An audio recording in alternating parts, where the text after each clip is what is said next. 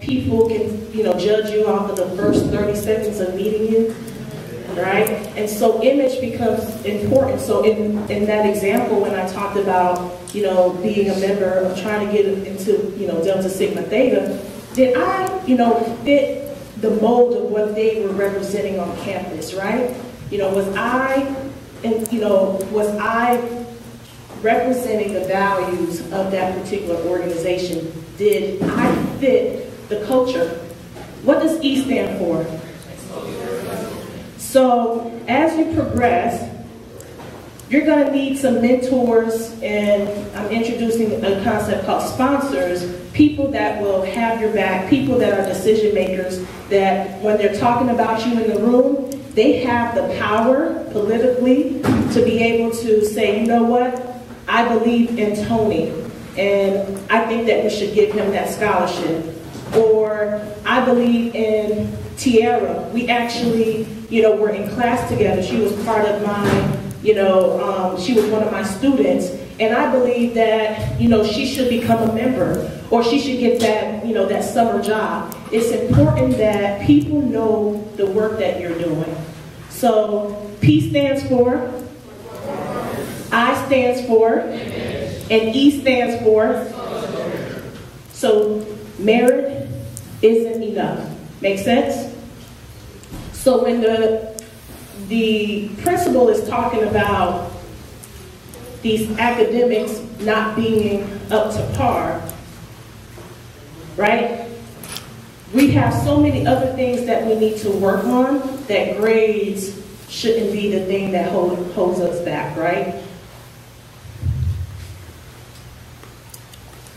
All right, top quiz. What do all of these things have in common? So you have the Twitter logo, Facebook, Netflix, YouTube, smartphone, Google. Okay, I'm hearing, what's your name?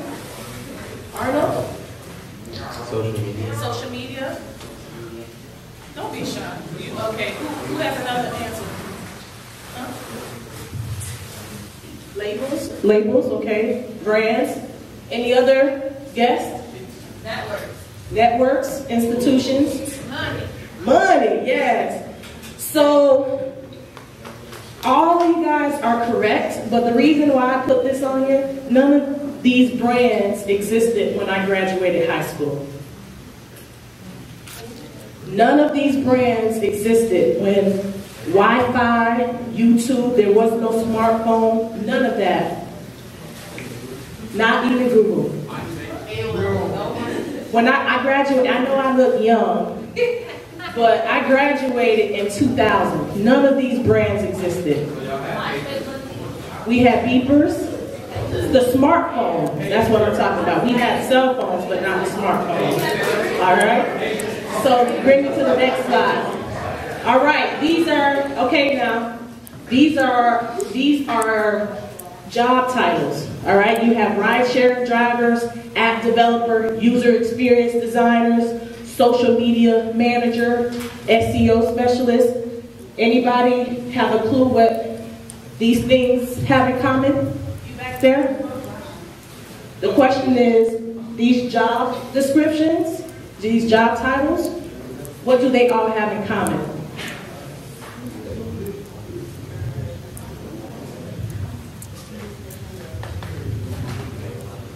You can make a lot of money, okay. Any other answers? None of these jobs existed when I graduated college. None of these jobs existed when I graduated college. So the point that I'm making here is, which is the next slide, is that you have to keep up with the future. I graduated from college over 10 years ago with my bachelor's, and the world is changing. There was no Uber.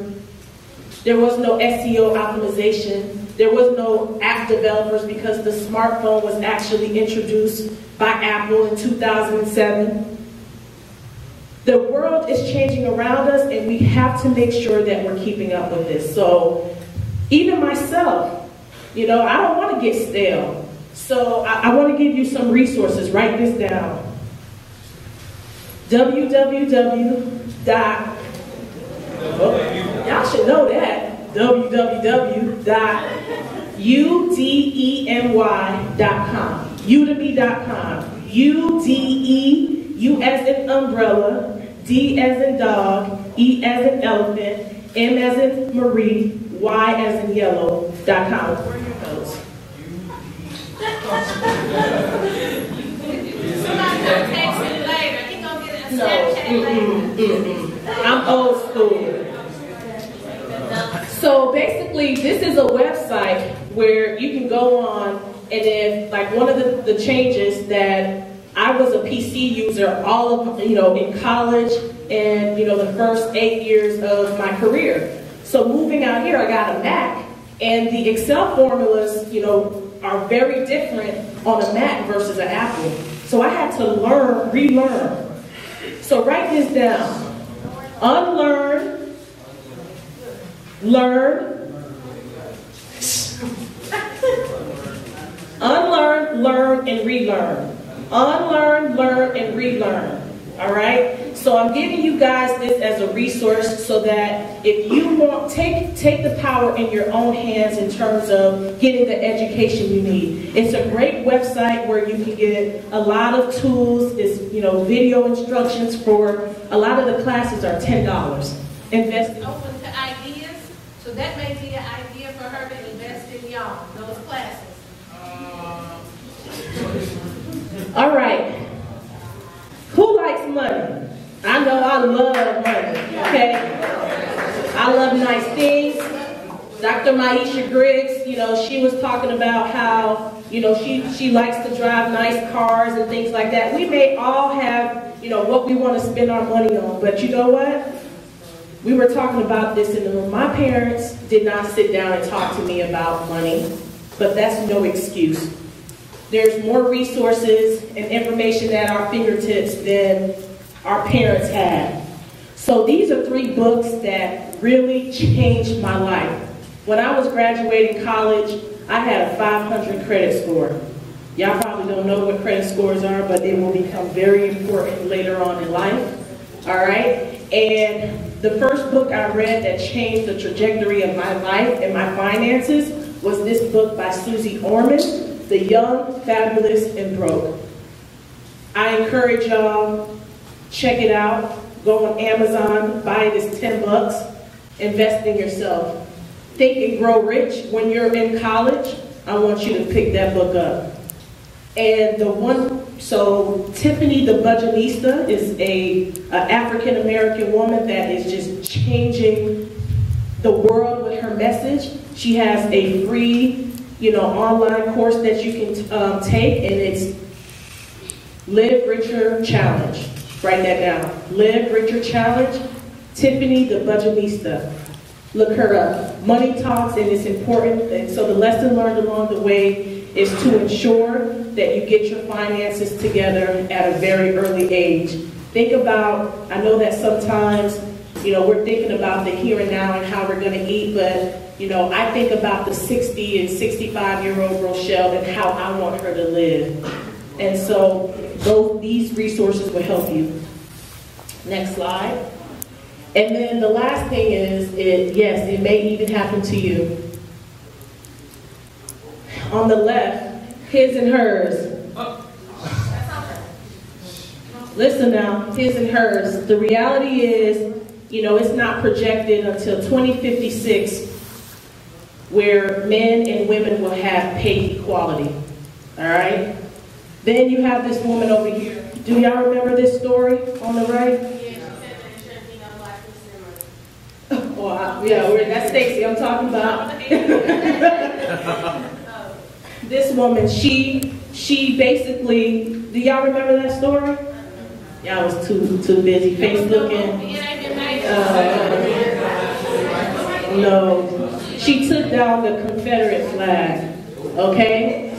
There's the new N-word. People, what our parents and our parents had to face, we're not facing that type of discrimination and racism anymore. It's really complicated.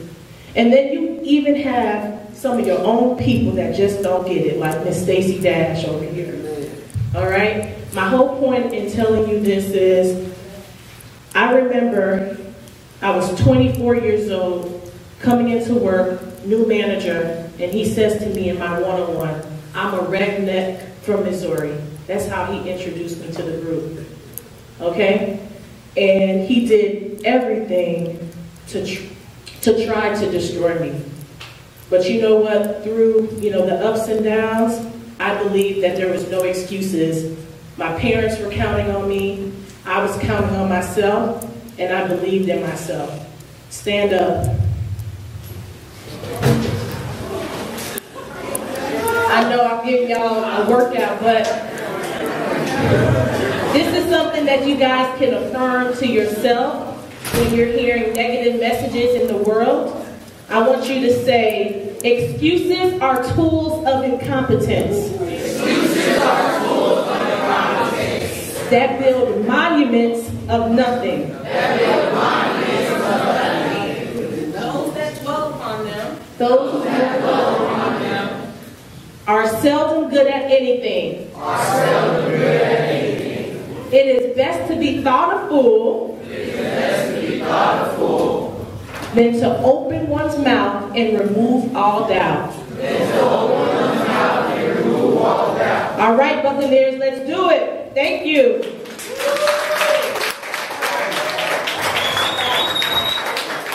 Stand phones up. I am tired of walking around, get out a piece of paper and a pen. Old school. We old school. We got to go Gen Y. We got to go baby boomer. Put your phones up. We're going back to house rule number 3. House rule number 3 says no electronics. Put them up before I bring the next speaker up. So you better get that last text message sent.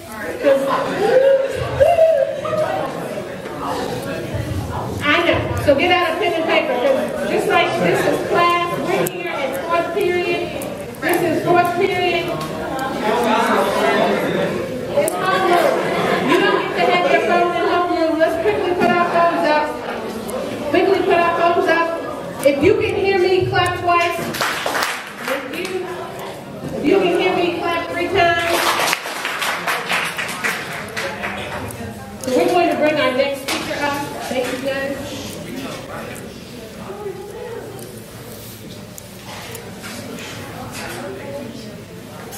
So our next speaker, if you've taken a look at the program, is Mr. Derek Tolliver, who currently is the program manager at the Belton Institute, but has such a wide variety of experiences that he's going to talk to you guys about today. So without further ado, I'm going to turn over the floor to him.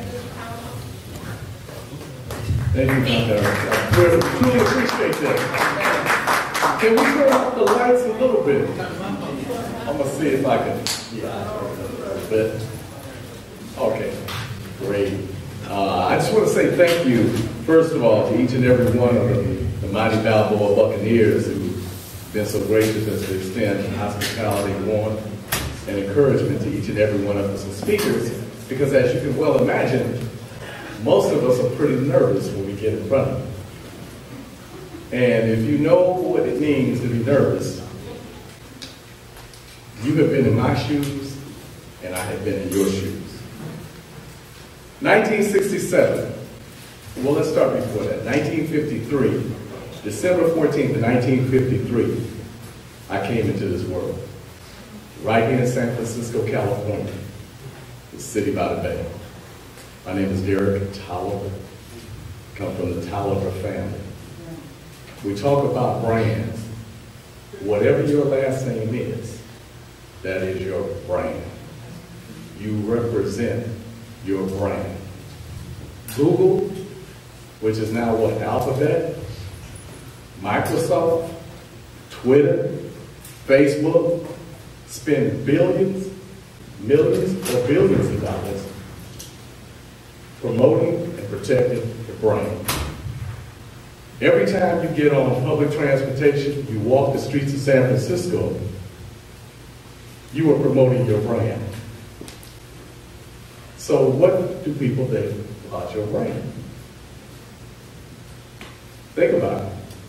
What image are you giving to those people who don't know you, but see you? See, that's what you got to think about when you walk and leave this room. You know, you see I have two things in my hand. One is something you're all familiar with, right? Everybody knows what this is, right? Okay. Put this in my pocket. I'm going to show you what I take to most of my meetings. This. Most of you know what this is, right? Okay. Born in 1953, mother came from West Monroe, Louisiana. Got here about 1947, about the age of 12. My father came from Jefferson, Texas. So I'm a first generation San Francisco. My father came here, he was 19 years old. He went to one-year college, Wiley. My mother graduated from Girls High School, which was the old Benjamin Franklin High School in San Francisco. Anybody know where that is? What is that now? Dr. Gray is Kip. Kip. So it's Kip now. So you know where that is in Western Addition and Fillmore. So when my parents got married, I was born in the Western Addition. First place I lived, we didn't call it Western Addition, they called it Fillmore. Right? The mall. Right? That's where I was born. Okay? And I lived there until I was about 6 years old. First elementary school I went to was John Muir. How many people know where John Muir is? On Webster Street. And then I went to Anza, which is now Wallenberg. Then our family got an opportunity. Listen to this. I'm going to be talking about this a little bit. They got an opportunity to get a job. Father in 1960 became one of the early police officers in San Francisco. Everybody know about Mario Woods.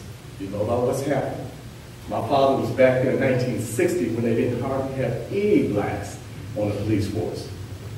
And he came on board with undercover narcotics for about a year and a half to 2 years in San Francisco. What kind of crazy stuff is that? Everybody in San Francisco knew. Chances are knew who he was. But that's where they assigned him. Okay? My mother, only with a high school education, became the 4th woman ever hired by the San Francisco Police Department. She became the first African-American meter maid in the history of San Francisco. They got sisters giving you tickets everywhere now. Okay? But my mother was the first. 1963. I'm talking about a long time ago, right? I'm talking about over 50 years ago. I'm 62. Okay? I'm 62 years old. So, what I want to tell you is that when I went to high school, I got there through what I told you, John Muir, Anza, which is Wallenberg, moved over to Visitation Valley when my parents went to visit. That's why I told you that little story. And then I went to Visitation Valley Elementary School because they didn't have a Visitation Valley Middle School then. And then I went to Luther Burbank. We Beavers, we know what's going on, right? Went to Luther Burbank, which is now June Jordan, a couple of other schools there. And then I graduated from Woodrow Wilson High School. I was a warrior, green and gold, all day. Okay? But let me tell you something. This campus that you're sitting on right now changed my life. I repeat, this campus that we're sitting here on right now changed my life. I started off this presentation talking about 1967. 1967, I was 13 years old. And in 1967, there was a coach here. I was running track. I didn't know anything about track. I was trying to learn track. I was only 13 years old.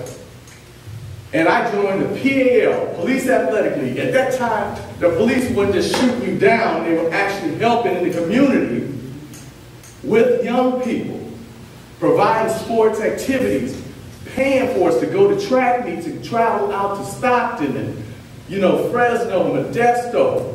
And they had a track out here, Balboa High School track, where they invited all the students and athletes throughout the city to come out here and work out during the summertime. And you had a coach here at Balboa named George White. Now remember, I ended up going to Woodrow Wilson High School. But when I was at Burbank, 13 years old, George White helped coach me. But here's the deal. I became really good friends with about 4, 5, 6 athletes from Balboa. And they took me under their wing, like their little brother. And they helped coach me. And I became #2 in the United States in high jump at 13 years old. I traveled to New York City, representing San Francisco in the first United States Youth Games. Okay? And I say that because you don't know where your blessing's gonna come from. I couldn't even jump when I got here. But brothers from Balboa and that coach from Balboa took this little black kid named Derek Tolliver and said, don't get discouraged. You can't even make the bar and it's this low. I couldn't jump over. But when they finished with me, I was jumping over the bar this high. And that was about as tall as I was. And when I went back to New York City and I'm standing up there and there's somebody from San Juan, Puerto Rico, somebody from Philadelphia, Pennsylvania, somebody from Atlanta, Georgia, somebody from New York City, Detroit, Chicago. I had heard about these places in New Orleans. But I had never seen kids from all those places in one spot. And here I am from San Francisco, and I gotta figure out how I'm gonna compete. And we're on Randall's Island, it's burning up hot in the summertime, and I'm in a high jump, representing my city. The only way I got there was because of Balboa High School. Okay? So you have a special significance to me. Now let's fast forward. I was in the track, you know that. I got into school, student politics. I became president of my elementary school. I was in my church, Jones Methodist Church in San Francisco. So my parents had me involved in a lot of different activities. And I didn't always want to do it. I got involved in one activity around Balboa. How many of you heard the story that there used to be a TikTok right around the corner? Okay, from here. I used to like to go to TikTok. My parents, I told you they were both in the police department, well, they also started businesses over in Bayview. One was a gas station, one was an ice cream parlor. Well, I worked in the gas station, ice cream parlor, saved up my money, and I bought a car. I was 16 years old and had a brand new car. Okay? I took that brand new car, took my buddies, and I had some girlfriends over here at Balboa, so I wanted to help me get over here. Okay? So I'm driving from Bayview over here to Bal, and then I got a friend who was living in Lakeview, but he went to Woodrow Wilson, and he told me that, you know, we need to do this party. So I'm being the entrepreneur that I am. I'm saying, okay, yeah, we're going to do this party. Because I had done some other parties and been successful. I was kind of popular. I was popular over at Lincoln. I was popular at Washington. I was popular at Galileo. All these different schools. And I had a good time. But one night, I came over driving down Ocean, past TikTok. We went into TikTok, we got to these fries, we got this little sea burger, we got these cheeseburgers, all these little things, you know, you used to get at TikTok back in the day. And we looked outside and we saw, you know those street barricade things, those things when they have construction and they got the lights on the top of them? With the flashing lights? Well, I'm talking about 1969, 1970, probably 1970. Those lights were like disco lights, and we wanted to have our party. So, with my brand new car, I pull up, we take one of those street things off, we couldn't get the light off, so we took the whole thing and put it in the trunk. We went down a little further, saw another one, took the whole thing, put it in the trunk. Now, anybody who has common sense knows I'm a pretty smart guy. I had to understand what I was doing. It wasn't legal. That's what you call a grand theft felony, stealing. But I never considered myself a thief. I was just borrowing them. After the party, I was going to bring them back. Okay? So we got it popping in the party. We have all the, you know, just a great time. My father gets a call one day, and it's the police department. They had written out my license plate. They knew where I was. And my father just played along with it. Brought me downtown, 850 Bright. I had my first encounter with the police. Here I am, 16 years old, trying to go to college, thinking all these positive things were happening in my life, and I did something what? Stupid. Okay? What did it say it again? It was what? Stupid. Okay? So how many of us who have sense, somehow or another, put it on the back shelf, walk out on stupidity, and do something what? Stupid. I could have changed my whole life, the trajectory of my life right then. But I got wind of it. I said, wait a minute, man, I can't go down like this. So Dad was mad. he let him go take me down, interrogate me, all this other stuff. And then I realized all the things that I'd done. I apologized. I was going to probably have to pay some kind of restitution. So, he made sure that I paid a fine in-house. But from there, that was 16 years old. The next thing I did, had another track meet, and I won the Junior Olympics in long jump. And I jumped about 22 feet. That's about from here to that where Dr. Diggs is. Okay? When I was 16 years old. Maybe think about it. However, will be with us at lunchtime, so you guys will be able to ask your questions and have discussion there. We are in the home stretch. I know your classmates have had lunch, but they got cafeteria lunch. You didn't. So we have one more speaker before that stands between you and lunch. And so I'm asking for your patience. The second speaker is here. We shall see. I'm going to turn it over to Ms. Kia Wallace, who doubles as class.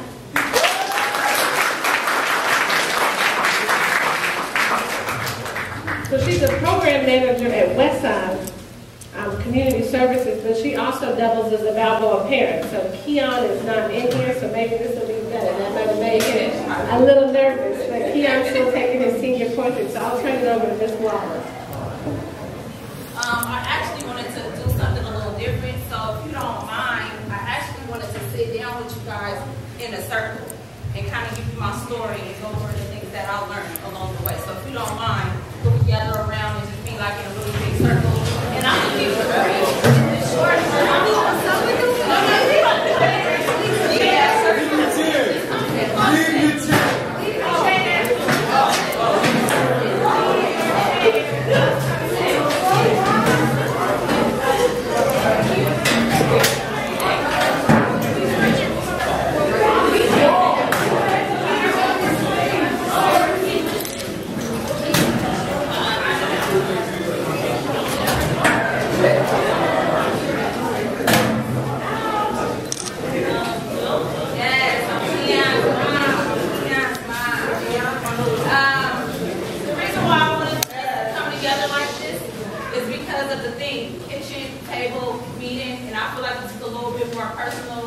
A little bit more in touch with you all versus me standing up and speaking. So, once again, my name is Kia Wallace, and yes, I'm Keon's mom. How many of you know Keon? Okay, so y'all know who his mom is, so if y'all want to check in with me about anything he's been doing, see me after the presentation. Okay, I will let him know. How many of you in here are ride or die? Raise your hand. How many of you are willing to sell drugs?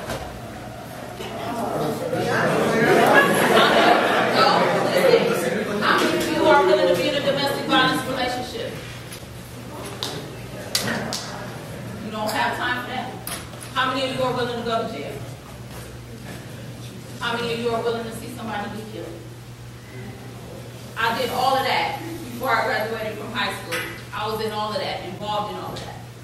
At 16, I was pregnant. 17, I had a miscarriage. Graduated from high school, gave birth to my son. See, I was that woman who thought, that man, that boy, I was caught up. What your mama used to say back in the day, fast? That was me. I was real fast. I love the street life. I love the thugs. Oh, they turned me on. I didn't like to swear. I didn't like it at all. I didn't like to swear. I wasn't into the books. I wasn't into the, doing homework. I didn't go to class. I cut. But guess what I liked in school, though? Guess what was my outlet? Dance. I love dance. Oh, I love dance. I took dance for 4 years at Burton High School. I was actually an elective. I had a really good teacher, Ms. Goldberg. Believed in me so much that she took me to New York to Alvin Ailey Dance School. That's where she seen me. That's where I was going. But guess what? I had a different plan. I said, oh no, I can't be that boo. I can't be my boo behind. Oh, I gotta check up on him. I gotta be with him.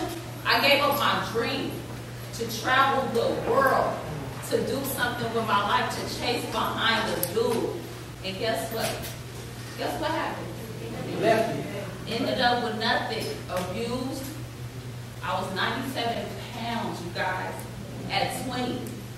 Sides, you know how y'all see them little memes with the sides gone?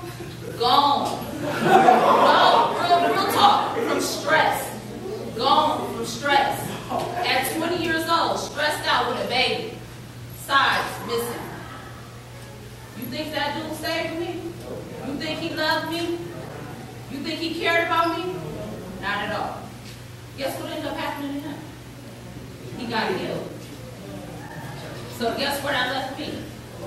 By myself with a baby. So guess what I had to do? I had to make a decision. I already gave up on one dream. Here I am with this little dream. He looking up at me, I'm looking at him. Like, damn, what am I going to do? What am I going to do? You crying, I'm crying, we all crying. We struggling. You little, I'm little. We're young. What am I going to do? Guess what I end up on? Welfare. That was the best decision of my life. Some people laugh at that, but back then, that's exactly what put me on the track to where I am now. If I would have never got on welfare, trust me, I could end up probably while I've been in jail. Really, in jail, stealing, boosting. Yeah, that was me. You know, you want to gap, trade that money, trade them clothes in, get that money, open up that trunk, y'all want to buy it? You know, that was me. No, for real, that was me. But being on welfare, I had a worker who believed in me. She believed in me. She set me up on a program, a job readiness program, and it led to my first job at Westside Community Services. Mind you, I started at Westside Community Services in 2000. I left Westside in 2013 because I figured, you know what? I can't get nowhere else. I didn't have no college degree. I didn't have nothing. So I said, you know what? I need to go back to school. I ended up leaving my job, quitting. I had no other income. I quit and said I'm going to go to San Francisco State and get my degree in criminal justice. So I did that. The reason why I did that is because I like working with young people like you. I love working with young people like you because I love to see you in that moment where you're vulnerable and where you don't know what to do. You're sitting here with all these decisions, but you don't know what to do. And nobody was there for me. I didn't have a wellness center. I didn't have no, friends that really cared about me. I didn't have resources like you guys have here. I didn't have that in high school. And if I did, who cares? I'm not going to listen to you. I'm trying to go see what my boo is doing, right? I need to keep up with him. I didn't have resources in high school. You guys have resources right now available to you. Utilize those resources. So I left work, graduated from San Francisco State, and while I'm doing little jobs here and there, guess who gave me a call? Westside. They called me. Here, we need you to come back and do some work for us. And I'm like, well, how about I come back and do a better job than being a program manager? Since you don't have a program manager at one of your programs, they granted it to me. I worked with that company for 13 years, but I made a name in that company. I stuck it out with them. I created different programs within the company that serve young people just like you. I created a teen center where we had teens come in to do their homework, where they could come and just voice their opinions and share their frustrations. I created and made programs just for you. So what I did was I took my lessons that I learned along the way and I tied it to some songs that you guys are familiar with right now. So I'm going to read them off. And if you know the song, go ahead and sing the song. But yeah, I do listen to the music that you guys listen to. I'm guilty. I know how to keep it lit when I want to. So I'm going to give you guys my lessons I learned. I have 10. And so when I name it off, if I say number, you guys say the number. Okay? All right. Number 10, irreplaceable. You must don't know about me. You must don't know about me. Okay? You are irreplaceable. You are unique. You are authentic. No one else can be you but you. Please be yourself. You're the only person that's best at being you. Period. If you don't be you, who will be? Anybody in here a twin? You are? You are? Aren't you different from your twin, even though you are a twin? Yes. Right? You're still your own person. Number 9, track queen.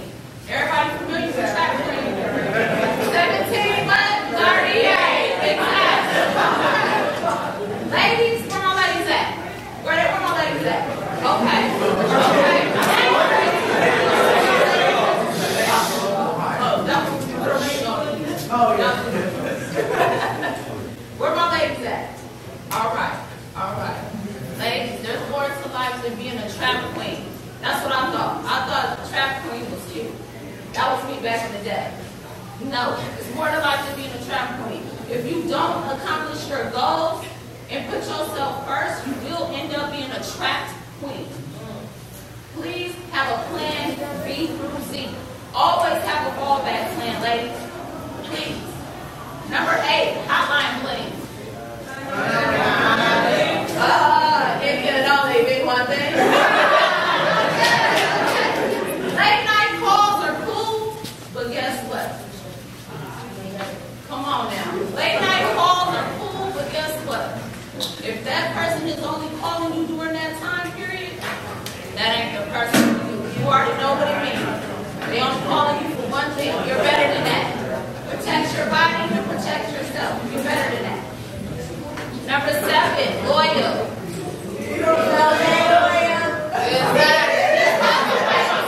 These houseplants ain't loyal, right? These houseplants ain't loyal. Everybody is not your friend. How many of you guys think you have a bunch of friends and they all your ride or dies?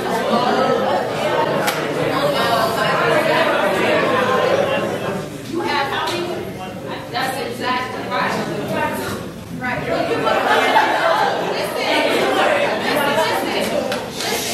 When you become an adult, your friends will go down. You will really have probably at least 2 good friends or 1 if that. You will really find out that it's really a lot of people out here who say they're your friends, but really aren't. So please pay attention to your friends and believe who they are when they show you who they are. Number 6, don't. Don't be dishonest. You know.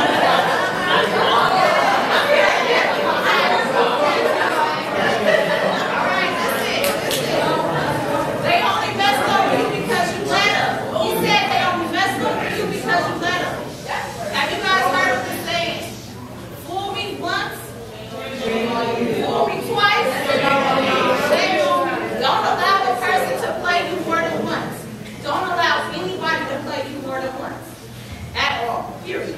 Number 5, say it. You're going to do more than just say it. Let's say it, do it. Show it how you want you to prove it. Exactly. If you say something, listen. If you say something, be a person about your word. You are respected more when you can match your actions with your word. If you do a bunch of this all the time, if you don't show it through your actions, you weak. You're canceled. You're non-believable. Nobody will respect you. Please be a person about your word and show it through your actions. Number 4, best friend. That's my best friend. That's my best friend. Exactly. It goes back to what I said about friends. You will end up with only 1 friend. Please be careful with that word. Everybody is not your friend. You're your number 1 best friend, period. Okay? Please be careful with that word friend. Know who your friends are. Number 3, it goes down in the DM.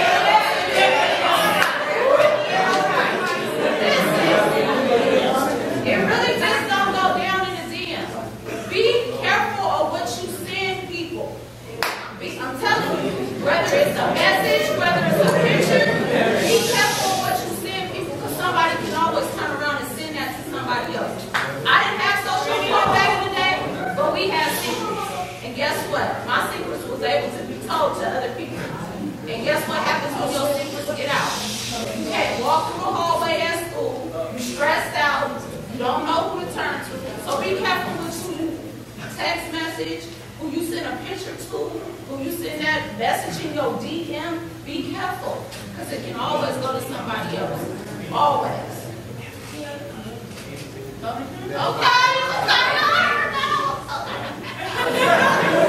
All right, number 2, 6, 7, 9.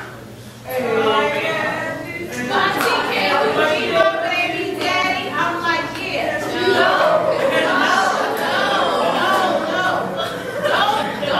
Don't. Listen, ladies and young men. somebody's baby mama or baby daddy. You're better than that. Relationships and sex will come at the time that it needs to come. Life is not all about that. Life is definitely not all about being somebody's baby daddy or baby mama. Want more for yourself. Want more for your family. Travel the world. Go meet new people. See things. Experience things. It's more to life than sex. So I don't want to hear like, if I hear somebody walking down the hallway talking about, Keon, can you be my baby daddy?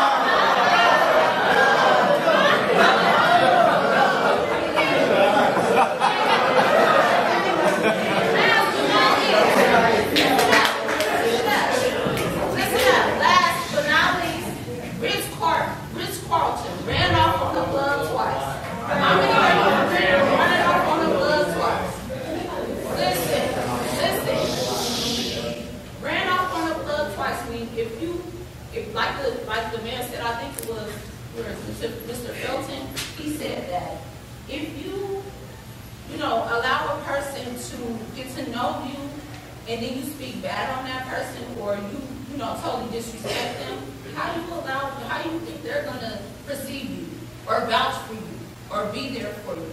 You always gonna need your teachers. You always gonna need a mentor or somebody, your family. Never turn your back on your family. Especially family that takes care of you. Because trust me, you're going to always need to fall back on your family. That's what I did as a kid. I ran away from home. And I stayed back too on my knees crying when I needed help. My mama and my daddy. And guess who was there to pick me up? Them. Never turn your back on your family or those who are there for you. Because you never know when you're going to need them. And guess what? You're going to need them before they need you. So keep that in mind. So while your mama getting on your nerves, while your daddy getting on your nerves, or grandma, whoever takes care of you, that mentor, that teacher, trust me, they're doing it for a reason. Because they see something in you that you don't see in yourself. That's just like my dance teacher. She's seeing something in me that I didn't even see in myself. And I messed that dream up. God didn't have it in me to realize it. So that's my last one. Remember, be you. Take care of yourself, love yourself first, and you will be okay. All right?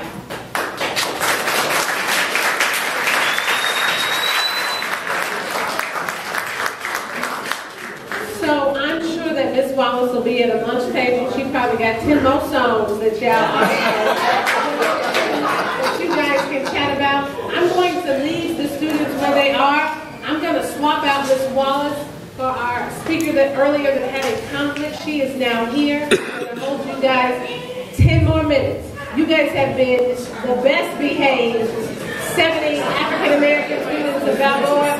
If you can hear me speaking, clap twice. If you can hear me speaking, clap twice. So I think we're going to end with a treat. Our next speaker is Reverend Wanda Johnson. Any of you who have seen the movie, since y'all get y'all Black history through movies, any of you who have seen the movie Fruitvale may recognize her. That story is about her son, Oscar Grant. So you guys are in for a treat. And that's all I'm going to say. Reverend Johnson, the floor is yours. Clap twice if you can hear me.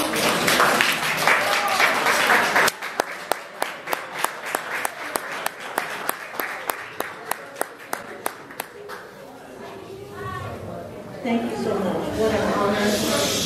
What an honor to be here on today with all you nice, beautiful, handsome young women and men. And so what I want you to do for me first is look to the left and tell that person that they're beautiful, and then do that, look to the right.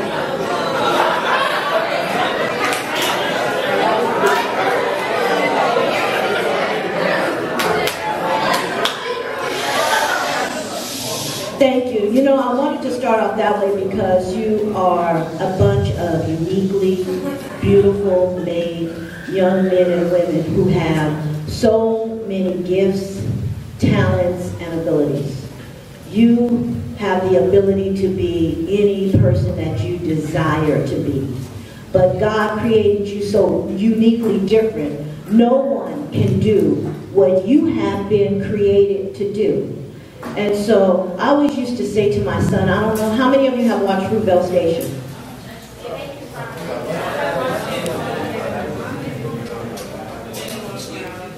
want to cry all the time? Well, it is my life story. You know, I had instructed my son to take Bart because I did not want him to be with his friends, and he was overage if they were going to drink. I didn't want them to drink and drive. So I had instructed him to take Bart. And so he was like, oh, Mom, we're going to drive. And then he said, no, Mom, we're going to listen, we're going to take Bart.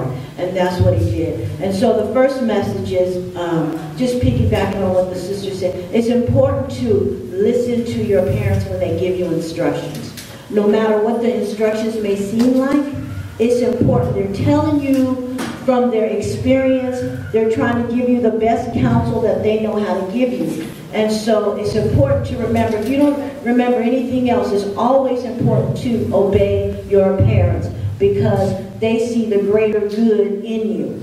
And so my son, when he took Bart and he was instructed to get off the train by the officers, one of the things that I know that he listened when he got off the train. And not only did he listen, but when they was giving him instructions, he was telling his friends, you guys be quiet, we're going to go home, you know, it's going to be over soon, just let them do their job and we're going to go home. And one of the officers got aggressive with one of his friends, and my son did not like that. You know, we are a protector of our friends. And so he said, hey, he stood up after he had been instructed to sit down and said, I want to talk to somebody who's in charge. And so the officer didn't like that when he was saying that to him.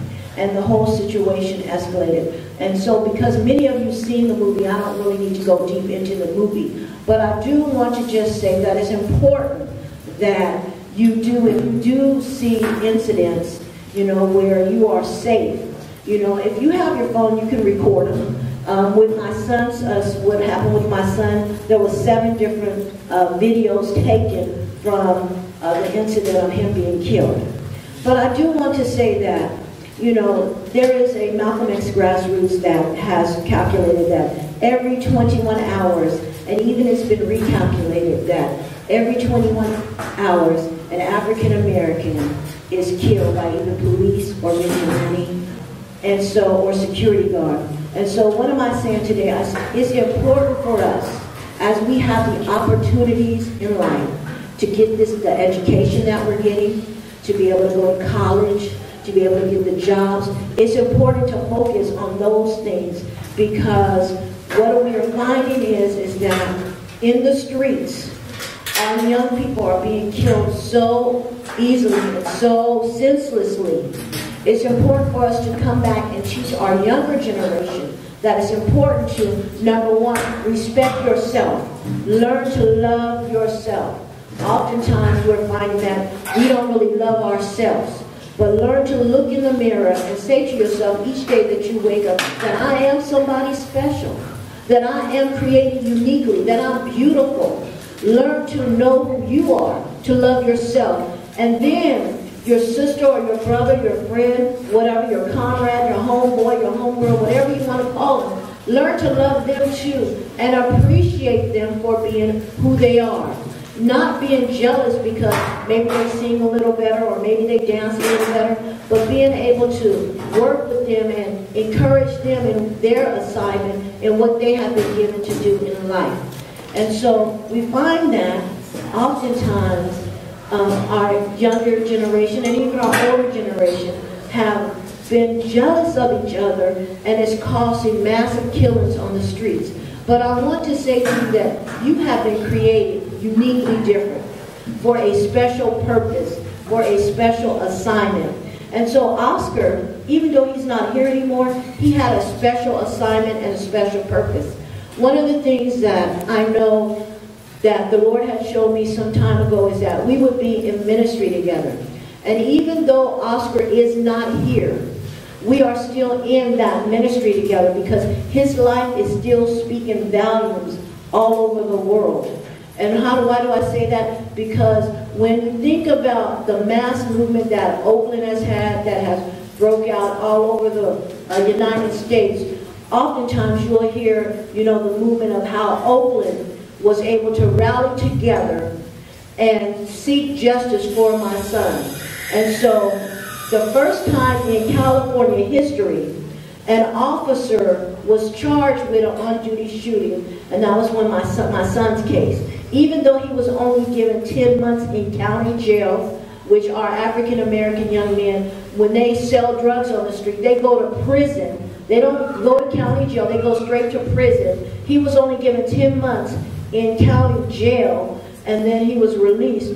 But it was the first time in California history that that happened. So that embarked, you know, a fight within us to continue to fight that other officers are held accountable for their actions. And so, what do we say? So we say that it's important to know who you are. It's important to know your rights, but know when to exercise your rights. Because there is a time to exercise your rights, and there's a time not to exercise your rights.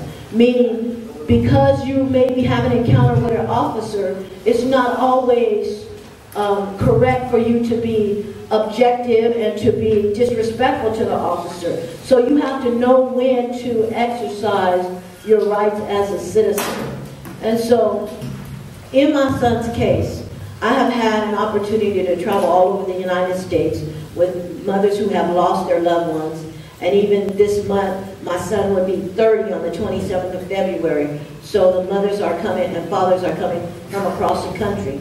And so one of the things that we have endeavored to do is to go back into our communities and work with our youth to say, you know what, you are somebody, you know, no matter what society says, how society has deemed for our young men to go into the prison system. No, you don't have to go into the prison system. You can be better than that. You can get your education. You can own your own business. You can be who you were created to be because you are valuable.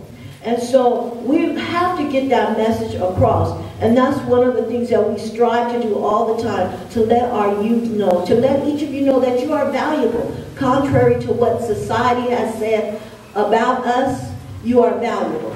Contrary to what society has said about our African young men, that they are basically more like pet bulls, you are not like pet bulls. You are created uniquely different, and you have your gifts and your talents and your abilities that no one else can do what you do the way that you do it. And so in dealing with what happened with my son, and what do we do? One of the things that I charge people to do is be that creative person that you are. Be that creative person, because you have a special gift that nobody else can do but you. And so when Oscar and I was together for our last day, which was my birthday, the 31st of December, one of the things we laughed about is that I was cooking some gumbo. And so he was saying, oh, I'm going to cook some too next time, right?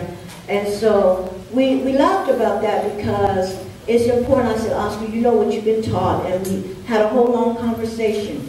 And one of the things that struck me about Oscar when he was killed is that his last picture on his cell phone was him being able to take pictures of the officer who killed him pointing his taser at him. And so what that was saying to me was that no matter what they said and how they said it, the officer knew exactly what he was doing when he shot my son. And several other reasons I say that is because when he even signed the court documents of the shooting, he had a option to put that he accidentally discharged his firearm, but never did he do that on his paperwork.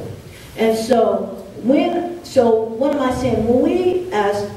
When you young adults get older and you have to go into the court systems and you become lawyers, judges, or whatever you have been gifted to become, it is going to be up to you to help to instruct the younger ones to begin to vote, begin to lobby for rules to be changed or laws to be changed, begin to not only vote, but begin to go into the jury pools, because a lot of us do not go into jury pools as African Americans.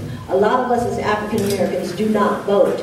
A lot of us do not want to be involved in the court system. And we really need to get involved in the court system to change the way our society thinks about us as African Americans.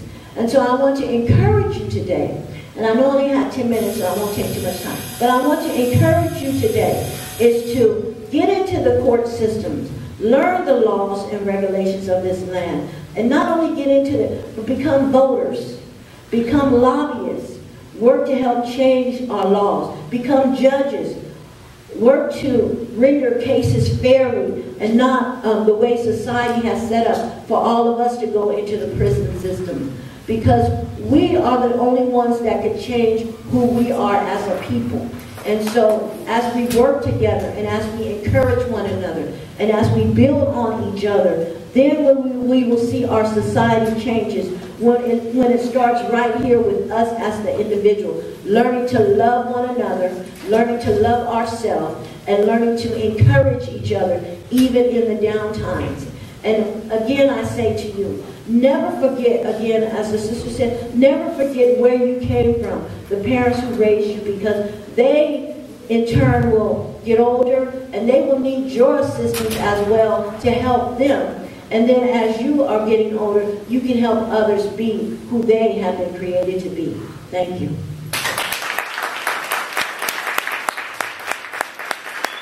That was the mother of Oscar Grant. So give yourselves a round of applause. We made it. So let's talk lunchtime logistics. Okay? So what's in your lunch? So we did box lunches because we knew we were going to take time. So for lunch, if you are vegetarian, we might need to talk to the cafeteria people next door. But we went, I'm just saying, we went soul food, we went southern fried chicken sandwiches, potato salad, peach cobbler, and bottled water. So at your tables, there are going to be table topics. And so what is meant to happen is that each table will have a speaker. Each table will have a speaker, one of our distinguished guests, or a faculty member, but I think we have enough guests that you can sit with one of our speakers. You can ask as many questions as you can, right? So there's some thought starters on the table. There's some thought starters here. We heard a lot of different things today. We talked about clap twice if you can hear me. Oh, sorry. Thought, as in T-H-O-U-G-H-T. That's Tia's fault, because she didn't got y'all thinking of not T-H-O-T starters. Thought starters. Sorry. That's that Midwest accent. Okay. That's all right. So there are going to be different things. Clap twice if you can hear me. Clap twice if you can hear me. So there'll be different topics that you can talk about, things you heard. We've got some there. There's some other topics here. I'm going to ask each one of our speakers to grab their lunch and pick a table. That's how we do it at our house. We're going to let our guests eat first. Some of them aren't guests because they're alum and parents, but we're going to let our guests grab their box lunch and pick a table. Pick a table. The next, clap twice, clap twice, clap twice. Once our speakers get their lunch, I'm going to then dismiss the women.